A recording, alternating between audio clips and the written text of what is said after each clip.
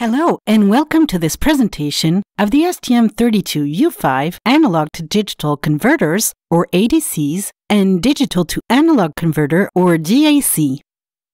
It will cover the main features of ADC 1, 2, and ADC 4, which are used to convert analog voltages, such as sensor outputs, to digital values for further processing in the digital domain.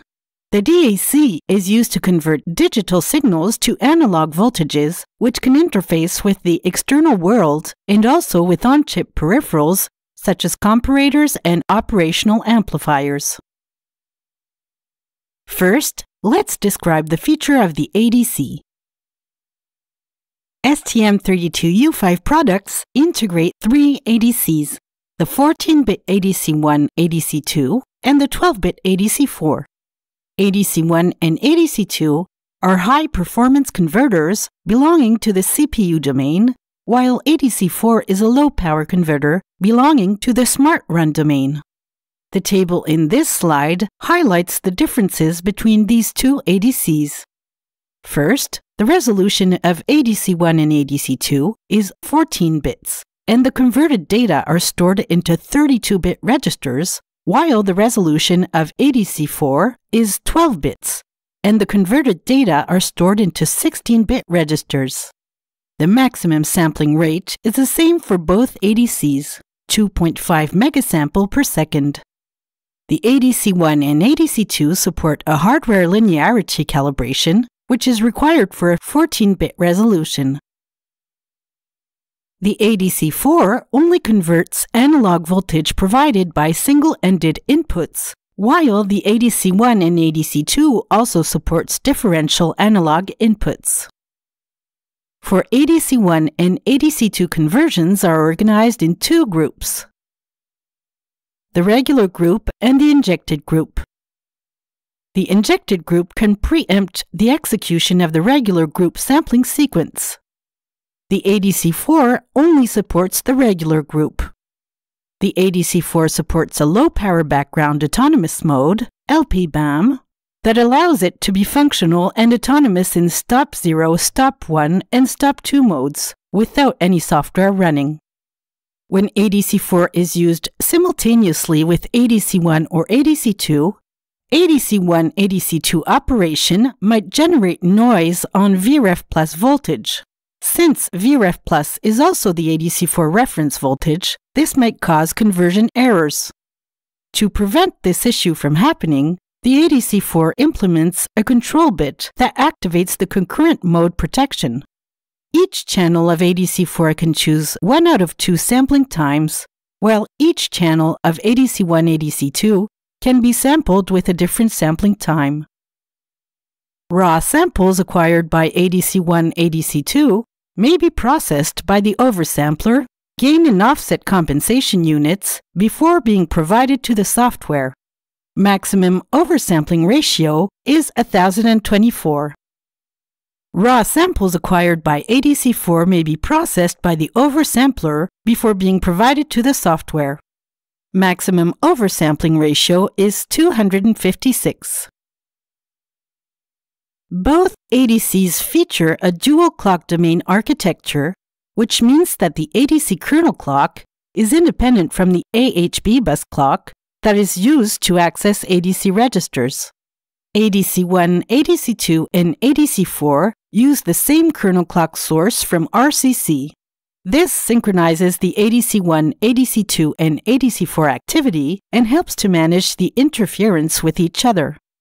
Compared to previous generation, there is no option to select the AHB clock, HCLK, as the sampling and conversion clock source. However, it is still possible to choose the kernel clock from sysclk or HCLK in the RCC. The ADC1-ADC2 has the following analog input channels: 17 external channels and 3 internal dedicated channels, 1 channel for the internal reference voltage, Vref int, 1 channel for the internal temperature sensor, Vsense, and 1 channel for VBAT monitoring, VBAT4. The ADC4 has the following analog input channels: 19 external channels, and 4 internal dedicated channels. 1 channel for the internal reference voltage, VREF-int, 1 channel for the internal temperature sensor, VSense, 1 channel for VBAT monitoring, VBAT4, and 1 channel for the internal digital core voltage, VCore. ADC4 also has an internal connection to DAC output channels. The resistance of the analog switch inside the input-output increases when the analog switch supply decreases. So for cases where VDD-A and VDD are low, a voltage booster may be enabled to supply the analog switch and guarantee low resistance. VDD-A is the supply recommended for the analog switch. But when VDD-A is below 2.4 volts and VDD is above 2.4 volts, the power supply can be switched to VDD. If both VDD-A and VDD are below 2.4 volts, the voltage booster should be enabled. This slide describes sampling time control applicable to ADC1, ADC2. The first step of a conversion consists in loading the sample and hold capacitor with the voltage to be measured. Longer sampling times ensure that signals with a higher impedance are correctly converted. The sampling times available, listed in this slide in ADC clock cycles, range from 5 to 814 cycles. The sampling time can be programmed individually for each input channel of the ADC1, ADC2. The ADC1, ADC2 implements 2 mechanisms that were introduced from STM32G4 series. The first one is bulb mode, which only works in discontinuous mode. In bulb mode, sampling starts immediately after the last conversion without going into idle state. This will provide less latency from the trigger signal to the start of conversion. The very first ADC conversion after the ADC is enabled is performed with the sampling time programmed in SMP bits. Bulb mode is effective as from the second conversion. The second mechanism is the sampling mode based on trigger signal. Rising edge starts sampling, falling edge stops sampling, and conversion begins. Both ADCs provide an automatic calibration procedure which controls the entire calibration sequence, including ADC power on and off. The ADC1, ADC2 integrates a hardware linear calibration mechanism. More than 14-bit ADCs generally require calibration to compensate capacitor array mismatch, so as with the STM32H7 series, linear calibration is introduced in the STM32U5.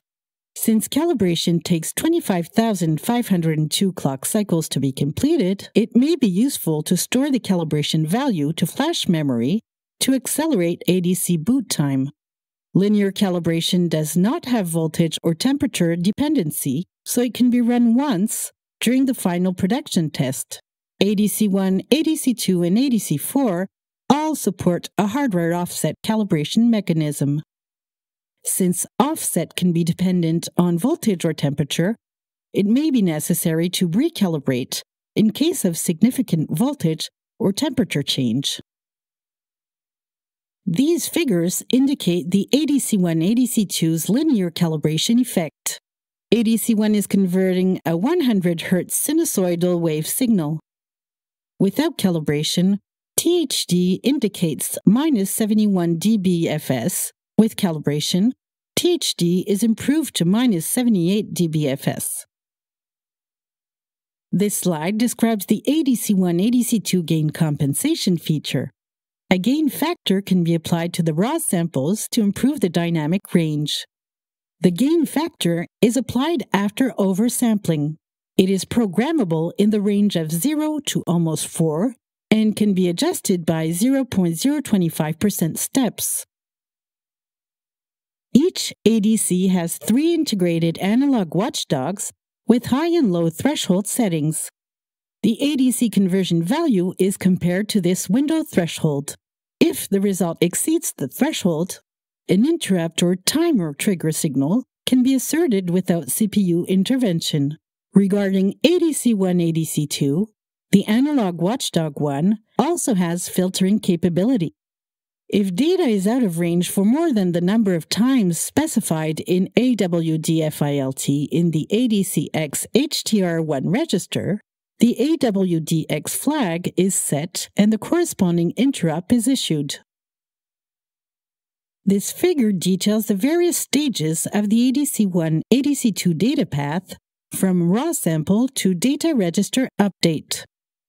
Raw data is first passed to the oversampling block, and the resulting value can be left or right shifted in the OVSS stage. The oversampling unit preprocesses the data to offload the main processor. It can handle multiple conversions and average them into a single data item with an increased data width up to 24 bits. The data then enters the gain stage, followed by the offset stage. The internal multiplier width is 32 bits, and the input data width for gain compensation must be less than 18 bits, since 18 plus 14 equals 32 bits. Note that the output of the offset stage is assigned 25-bit value. Before this data is passed along to the analog watchdogs, saturation control is performed. The offset correction may result in the data width being wider than the original data. To limit the original width, data saturation can be enabled. Then, finally, the data is passed to the left shift logic block and stored in the data register. The OVSS and L shift bit fields in the ADC CFGR2 register select the alignment of the data stored after conversion. By default, data are right-aligned. The ADC4 implements a mechanism to support concurrent operation mode.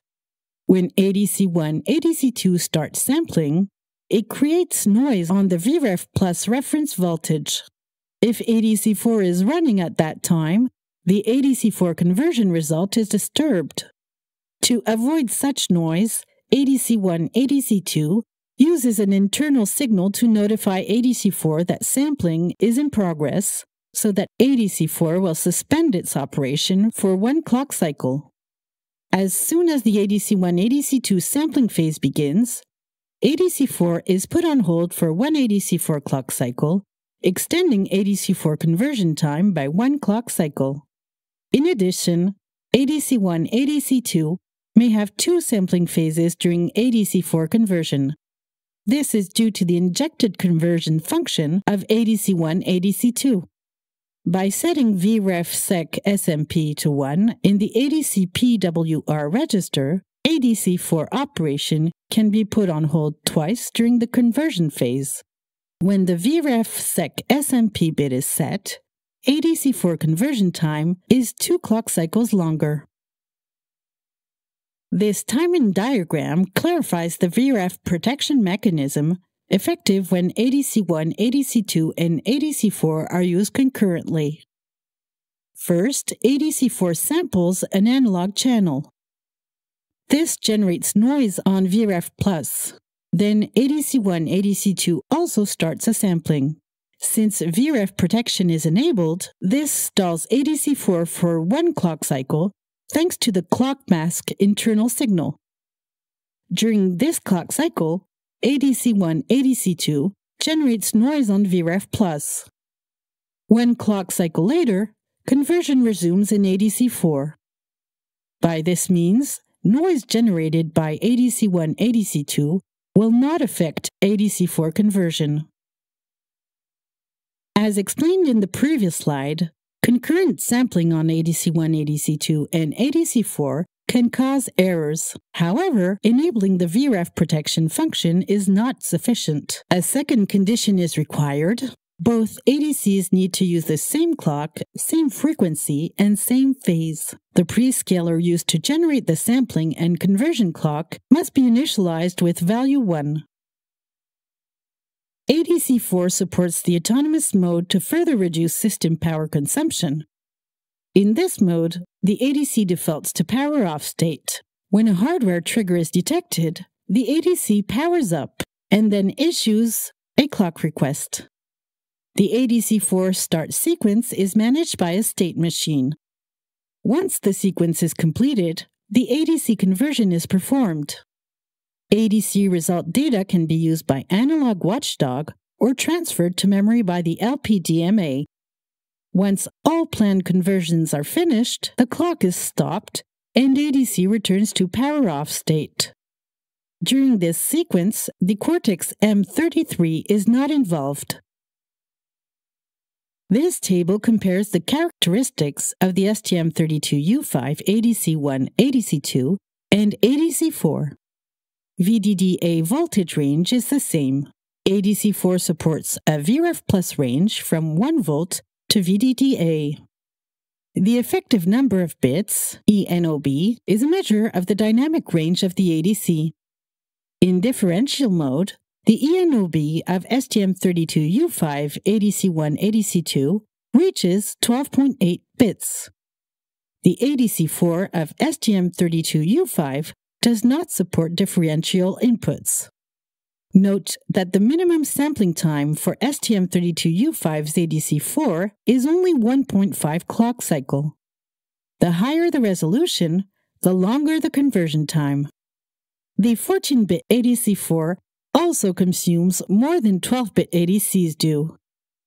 For low acquisition frequency, the ADC4 of the STM32U5 consumes less than do ADCs of STM32U5, which is convenient when periodic voltage monitoring is performed in LPBAM. Let's now describe the features of the DAC.